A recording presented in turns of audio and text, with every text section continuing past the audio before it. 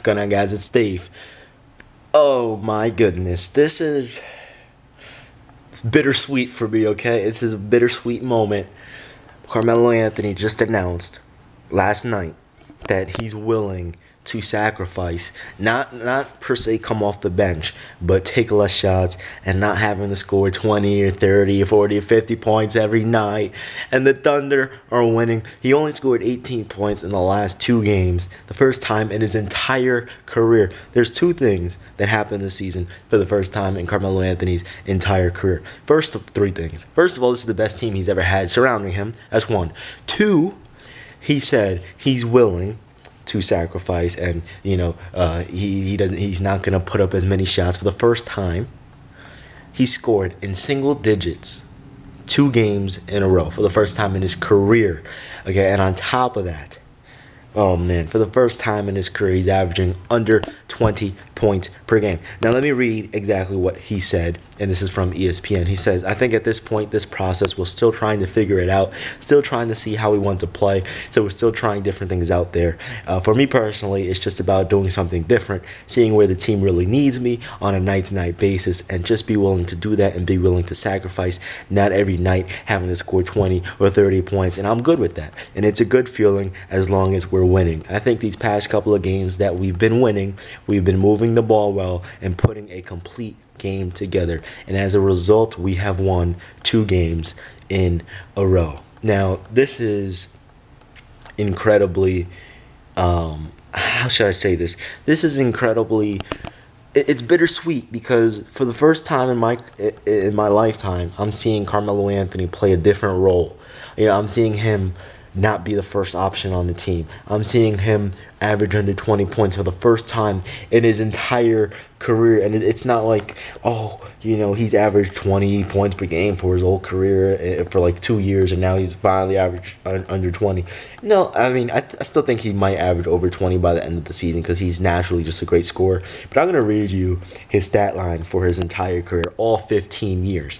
21-6-3, 21-6-3, 27-5-3, 29-6-4, 26-7-3, 23-7-3, 28-6-3, 26-7-3, 25-7-3, 23-7-3.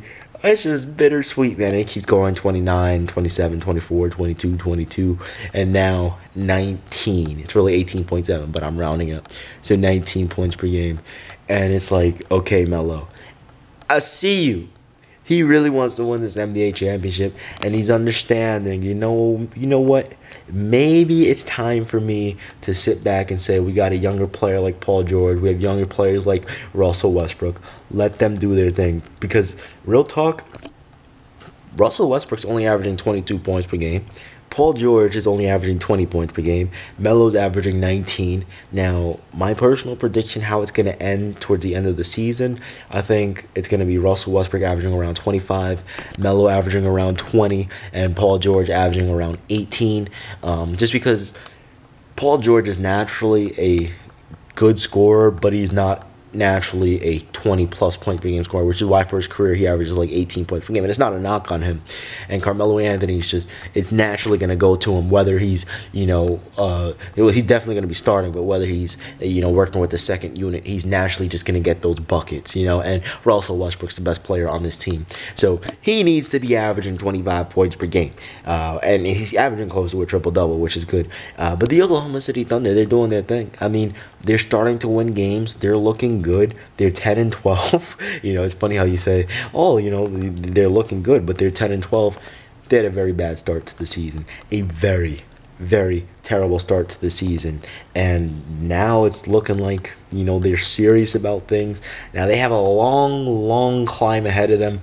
They're still going to finish towards the top of the Western Conference, because it's not really that big of a gap. Now, if they were in the Eastern Conference, that'd be a different story. Like, for example, OKC, they're 9th right now in the Western Conference, behind New Orleans and Utah, who are 7th and 8th, only 2 games ahead. And then Portland's 3 games ahead with 13 wins.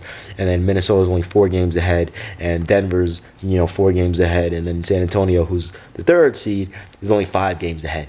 Okay, and that's without Kawhi Leonard, and Kawhi's going to come back in around a few weeks, so they have some time to grow. They can go on a win streak and just take that gap and go to like a top 3 seed in the Western Conference, which is probably where they will finish behind Golden State and possibly Houston. Now, I'll sit here and tell you this right now. Does this mean they're ready to compete and they're ready to dominate and beat the Warriors? And no, not quite yet.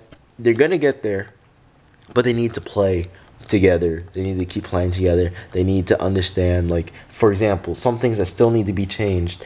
Doesn't make sense that Paul George is averaging more minutes than Russell Westbrook. That doesn't make sense whatsoever. I mean, we're talking about Russell Westbrook, the man who averaged a triple-double last year. So it doesn't make sense that Paul George is getting more minutes than Russell Westbrook, especially when Paul and Melo are pretty much the same position, small forwards, even though Melo's playing the 4 spot now.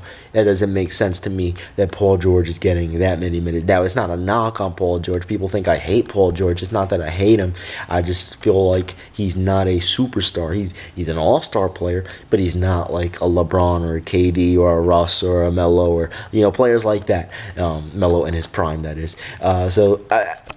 It's a weird thing to see now.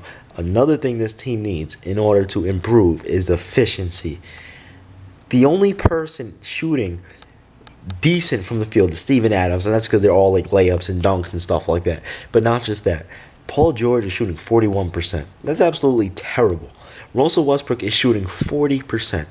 Terrible. Carmelo Anthony, who's shooting 42%. Terrible. Okay?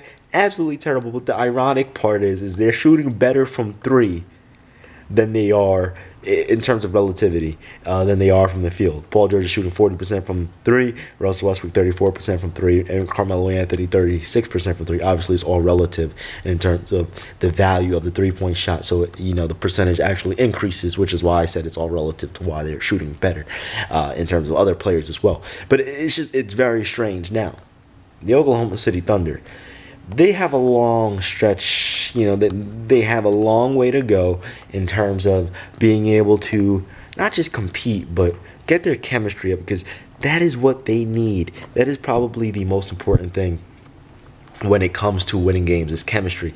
Now, their next stretch is kind of easy, so they're probably going to go on like a major win streak very soon, because tomorrow night they play the Utah Jazz, then they play the Memphis Grizzlies, who started off good, and then they fired their coach and they were going on a losing streak and all that other crap. They're going up against the Pacers, and then they go up against my Nets, then the Hornets, and then the 76ers. So they have a pretty I wouldn't say easy, but relatively easy. And then they play the Knicks, and then the Nuggets, then the Jazz, and the Hawks, and then the Jazz, and then the Rockets. So pretty much they have, what is that? They have 2, 4, 6, 8, 10, 12 games, and in that 12 games, they only have one really good team they have to play against, and that's the Houston Rockets. So you can expect like a 10-game win streak from the Oklahoma City Thunder very soon, because, I mean, they're not playing any good teams. And then they go on to play some Western Conference teams like Toronto and Milwaukee. They play Houston on Christmas Day. That's going to be very exciting. Los Angeles Clippers, Phoenix Suns, Lakers, Dallas, Portland, Minnesota, Sacramento, Charlotte. So they really don't have that many tough teams. I mean, from now all the way until the middle of January, they don't have any tough teams to go up against. So we see them right now as a 9th seed. I guarantee you by the end of December, they'll be like top 3 seed in the Western Conference. But probably not even that long. Probably by next week or the week after, they'll be like top seed in the Western Conference. Not number 1, but like top 1, 2, 3, or 4, depending on when Kawhi comes back and all that other crap. But I still think OKC's going to finish top 3 in the Western Conference. My guess is going to be Golden State. I don't know if Houston's going to slow down. That's the thing. Golden State, OKC, Houston, and then San Antonio. That's my predictions for the top 4 in the Western Conference. Through the playoffs, the semifinals are going to be so legendary, because it's either going to be Houston versus Golden State, Houston versus San Antonio, Houston versus OKC, OKC versus Golden State, OKC versus San Antonio versus Golden State, and vice versa. You know, it's gonna be it's gonna be crazy. It's gonna be a very entertaining Western Conference playoffs. It's been your man Steve. I cannot wait for the playoffs. OKC's about to take over. Carmelo Anthony, I salute you, man. You're still my favorite player ever. I'm out. Peace.